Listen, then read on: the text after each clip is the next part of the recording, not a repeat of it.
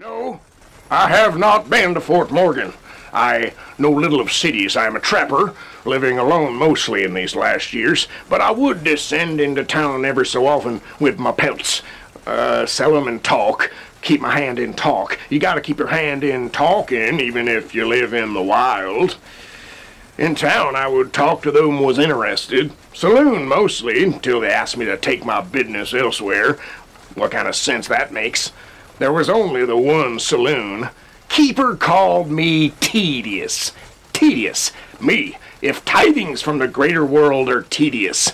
I would descend from the mountains, not having talked for many months, with much to tell. Much to tell, having stored considerable.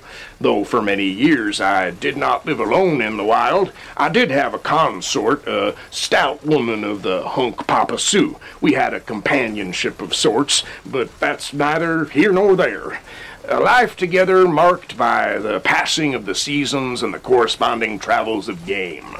In the latter she took very little interest. Well, her duties was domestic. I would track and trap, and she would tarry hearthside. We did not talk. She had no English, and I am not schooled in the gibberings of the nations. Well, I say we did not talk, but sometimes we would.